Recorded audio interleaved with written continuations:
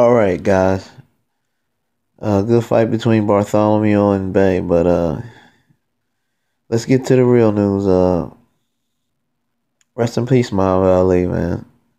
Greatest of all time, one of the greatest of all time. Whatever you thought his ranking was, you heard his story, you loved him, and you respected him. If you were a boxing fan, to some extent, you loved him and you respected him. Um, I don't know what happened, but I know he had went in the hospital last year, but he fought through.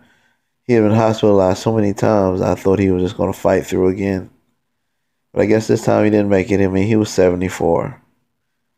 Almost 75. At least we all got to see the Muhammad Ali movie with Will Smith in it 15 years ago. Also, at least he got to see it and to live years after it. He got to see the Pacquiao Mayweather fight. So, I mean, strong dude to fight Parkinson's on a daily basis like he did every day and keep it moving and keep his sense of humor. So,